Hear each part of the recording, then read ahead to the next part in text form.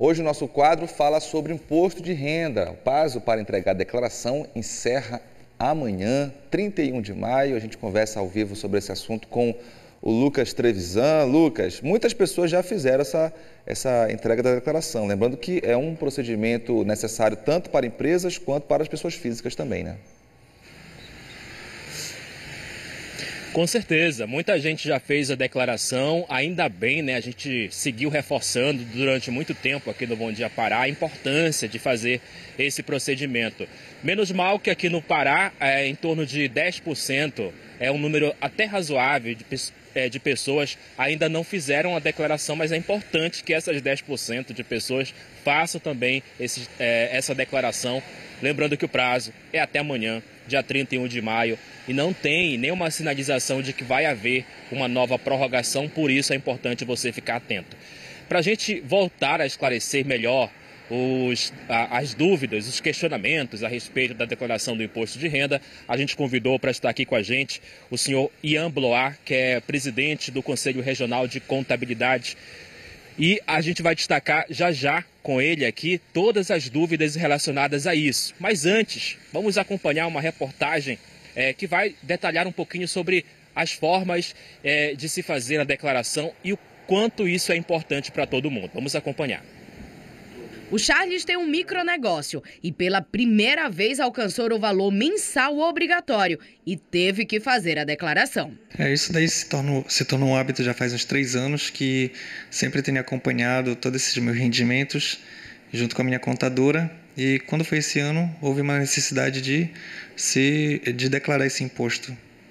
Quem não declarar até amanhã, último dia do mês, terá que pagar uma multa por mês de atraso. A multa é calculada 1% por cada mês, né, calendário ou fração de mês, sobre o imposto devido apurado, né, sendo que o mínimo é R$ 165,74. Para não correr o risco, Charles já deixa toda a documentação separada e bem organizada.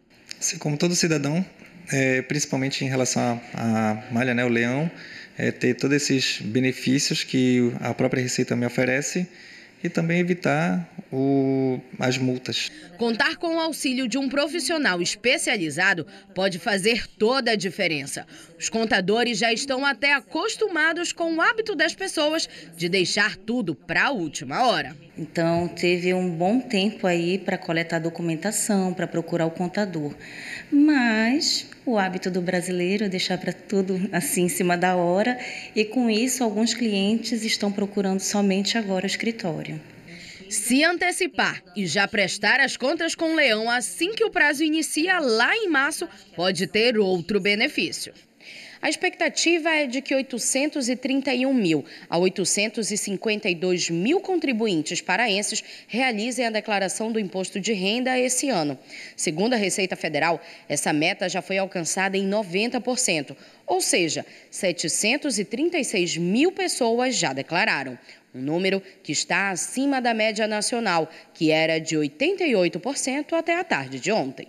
E há ainda 2 possibilidades de declaração que podem variar de acordo com a necessidade de cada um. Se você, por exemplo, no ano não pagou nenhum profissional, você não teve nenhum gasto que possa ser deduzido do imposto de renda, você pode optar pela simplificada, que é um percentual sobre a base de cálculo, sobre a tua base de cálculo, que você deduz dessa massa de rendimentos, um percentual de 20%, que é como se fossem as deduções que seriam legais, mas é uma dedução por um percentual sobre a massa de rendimentos que você ganha. Então a gente continua aqui, né, tratando sobre esse assunto importante. Amanhã é o último dia para declarar. E a gente está aqui com o Ian Bloar, presidente do Conselho Regional de Contabilidade aqui do Estado. Vamos falar um pouquinho sobre esse assunto, né, pertinente, né, doutor? Primeiro eu queria que o senhor destacasse quem que não precisa ter dor de cabeça, ficar se batendo, que nem diz o paraense, para declarar. Tem gente que nem precisa fazer isso, né? Quem são essas pessoas? Bom dia. Isso mesmo, Lucas. Bom dia. A gente tem um limite de isenção em relação ao imposto de renda. Então, para quem tem rendimentos tributáveis até R$ 28.559, quem tem rendimentos isentos e não tributáveis até até 40 mil e o patrimônio até 300 mil. Quem estiver abaixo desses valores não está obrigado a fazer a declaração de ajuste anual do imposto de renda. Agora, lembrando que mesmo abaixo desses valores, por exemplo, dos 28.559, se a pessoa teve algum rendimento tributável durante o ano e quer tentar fazer a restituição desse recurso, é possível fazer a declaração, pode fazer voluntariamente, que não tem problema nenhum.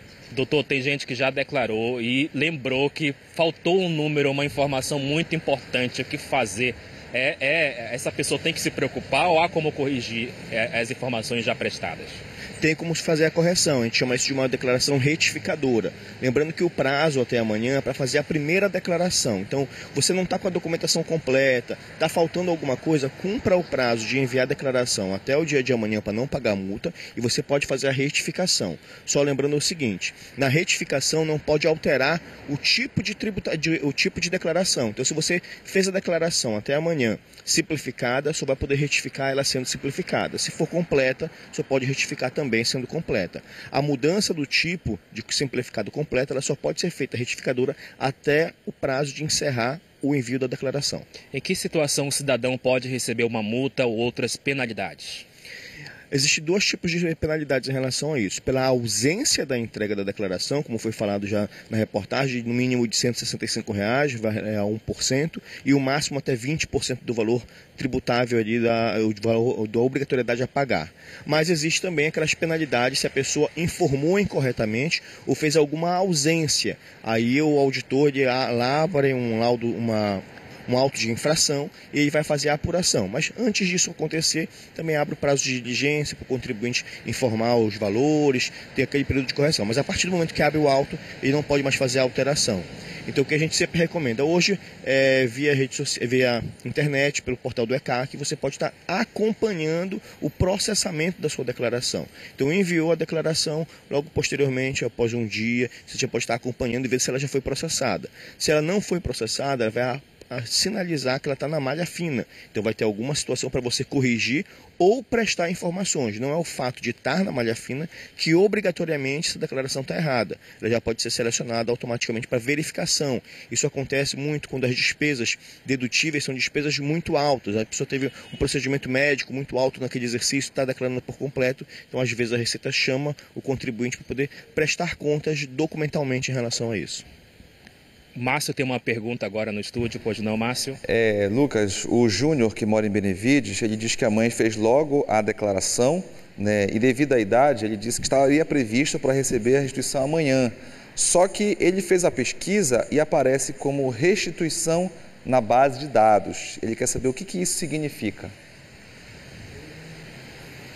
Significa que a declaração já está processada e ela já está na base de dados para ser recebido. Assim que for liberado o lote, se ela estiver enquadrada no primeiro lote, ela irá receber de imediato. Se não, vai aguardar os lotes até poder ser feito o recebimento. Lembrando que a Receita Federal avisou que tem prioridade aquelas pessoas que optarem pela restituição via Pix. Pois não, Márcio, mais uma pergunta para a gente. Isso, quem marcou a hashtag você no BDP nas redes sociais, vamos acompanhar o Vinícius Moraes. Ele pergunta como fazer a declaração de um dependente que é comum para o casal, em que um cônjuge paga plano de saúde e o outro paga educação, sendo que ambos têm imposto retido na fonte. Perfeita pergunta, Márcio. O que vai acontecer? Lá no campo da declaração do imposto de renda, existe logo abaixo dos dados iniciais a pessoa colocar o CPF do cônjuge. Nesse caso, como são um casal, eles podem escolher em qual declaração vai ficar o dependente. Na declaração a qual ficar o dependente, entra todas as despesas daquele dependente, independente dele ser o representante legal ou não. Mas tem que fazer essa relação ali no cônjuge para poder fazer esse cruzamento de informações. Doutor, ainda falando sobre aquela mensagem que aparece logo depois que a pessoa faz a declaração, que tipo de mensagem vai aparecer caso haja alguma inconsistência ali em relação àquelas informações já passadas? O próprio sistema avisa quando está ok, quando tem direito a receber essa restituição ou quando falta algum tipo de documentação? Qual exatamente a mensagem que aparece nas duas situações? Na declaração em si, quando você está fazendo a declaração de imposto de renda, ela faz uma verificação. Então ela não vai permitir enviar se tiver algum erro. Então isso é para corrigir de imediato na declaração se ela não consegue ser enviada. Após o envio da declaração, aparece uma mensagem lá no recibo, normalmente um quadro com as últimas 5 declarações, para saber se ela está na malha fina ou não. Então isso é também um sinalizador. Mas a pessoa vai conseguir acompanhar isso mesmo lá no portal ECAC, esse processamento. Lembrando que o próprio sistema dá um informativo para o contribuinte qual é a melhor opção de fazer a sua declaração, se é simplificada ou se é completa, para ter o menor valor a pagar ou a maior restituição. Quando está na fila para receber, também aparece a mensagem, né? Que está na base de dados, que a pessoa vai receber aquele imposto. Aí depende da data, o calendário, como o senhor falou, existem as prioridades. Mas tem mais uma pergunta para o senhor, doutor. O telespectador quer saber aqui como declarar a aplicação financeira. Márcio, a aplicação financeira ela tem vários tipos de forma de declaração. Depende de qual é a aplicação. A gente tem aplicações como a poupança, por exemplo, que elas são rendimentos isentos não tributáveis, vai entrar naquele campo. A gente tem outros tipos de tributação que já são tributações exclusivas na fonte. Então vai ter um campo específico em relação a isso. Então é importante o contribuinte ver lá na sua comprovante de rendimentos, aquele comprovante de rendimentos que o banco entrega para fins de imposto de renda, como é que está a classificação desse investimento ou dessa aplicação financeira. Normalmente já destaca se esse é um rendimento isento não tributável ou se ele é um rendimento tributado exclusivo na fonte. Doutor, para as pessoas que estão ainda com dúvidas em relação à declaração, existem 2 caminhos ou mais caminhos, né, para a pessoa declarar. Pela internet ou acessando algum contador, algum escritório. Como é que as pessoas podem fazer hoje para que quem está começando do zero, está assistindo o Bom Dia Pará agora, disse precisa fazer a declaração? Qual que é o caminho mais rápido? Claro que as 2 são muito importantes, mas assim, para ensinar as pessoas no passo a passo, como é que se deve fazer, qual a sua orientação? Então, a declaração de imposto de renda ela tem suas várias complexidades. Vai ter aquela declaração que é um pouco mais simples, daquele contribuinte que só tem um rendimento, até aquela declaração mais complexa, de que tem vários rendimentos e, por exemplo, como o Márcio colocou ali, aplicações financeiras que dão uma complexidade maior em relação a isso. A gente sempre recomenda ao contribuinte procurar um profissional de contabilidade que esteja habilitado, você pode consultar no site do CRC, se ele está registrado, para poder fazer a sua declaração de imposto de renda. Lembrando aqui, não é obrigatório ser feito por um profissional, mas a gente recomenda porque tem a segurança e a facilidade de fazer da melhor maneira e a mais correta possível em relação a isso.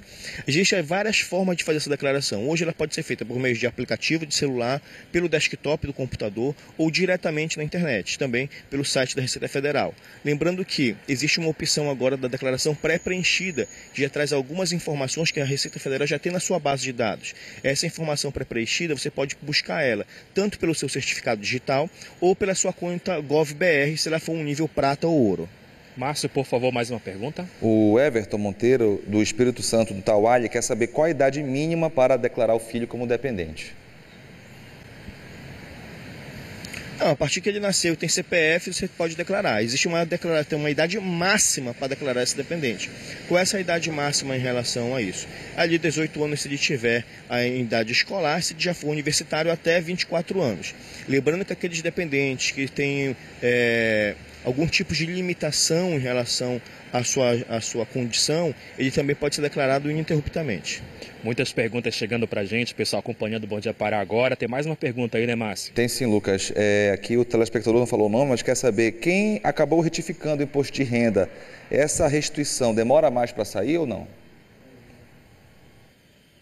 Vai zerar a fila, né? De volta de novo para a fila para restituição, vai ter que esperar esse processamento, então provavelmente deve demorar um pouco mais. O Raimundo tem MEI e quer saber se precisa declarar. Precisa sim, o MEI ele tem uma situação específica, porque ele tem a declaração no MEI, mas uma parte desse rendimento dele como MEI, ele tem que ser declarado lá, né, no imposto de renda da pessoa física nesse ajuste anual. Então tem que ter uma conta que é feita por uma base de presunção em cima do que ele faturou em relação a isso, para trazer para sua declaração pessoa física. Então, mesmo que ele tenha encerrado esse MEI? Aí, como a gente está falando de ano calendário 2022, se ele encerrou em 2022, ele ainda tem que colocar essas informações pertinentes ao valor que ele recebeu em 2022. Se encerrou antes de 2022, já não cabe mais, porque essa declaração ela é pertinente para quem teve rendimentos isentos e não tributáveis entre 1º de janeiro a 31 de dezembro de 2022. Bom, para quem está acompanhando agora o Bom Dia Pará e já declarou, está tudo certo, está tudo ok com o leão, quais são as prioridades? O senhor falou agora há pouco, né, que tem aposentados, que são prioridade na fila da espera, da restituição, na verdade, com valores a receber. Qual que é essa fila? Eu li eu li algo importante que falou assim, quem optou por receber via Pix também fica nessa fila para receber esses valores. Ele recebe com mais antecedência de quem, por exemplo, escolheu outra forma de pagamento. Só para entender, para as pessoas ficarem atentas à divulgação dos lotes.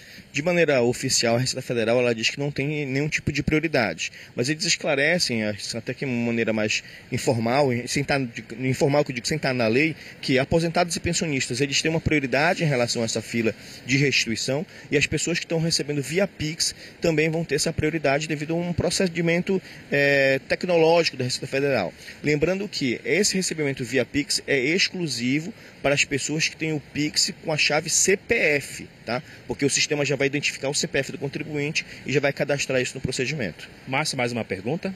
A gente tem aqui a telespectadora que tem uma mãe de 82 anos e ganha o BPC, recebe BPC, aquele benefício. Ela paga o plano de saúde de R$800 para a mãe e ela quer saber como pode declarar isso. Então, a contribuinte que tem os pais ou avós como seus dependentes, eles podem ser declarados como dependentes se eles tiverem um rendimento tributável de até 24.500 e um trocado ali que a memória falhou. E ele pode colocar isso na declaração e colocar as despesas de plano de saúde em relação a isso também, sem problema nenhum. A gente conversou aqui com o senhor Ian Blois, presidente do Conselho Regional de Contabilidade. Muito obrigado pelos esclarecimentos mais uma vez. Então tá aí as informações, né? Não se preocupa não, perdeu alguma coisa, tá indo para o trabalho, na correria. Tudo isso fica disponível no G1 Pará. Márcio. Tá certo, Lucas, obrigado e também agradeço o entrevistado de hoje.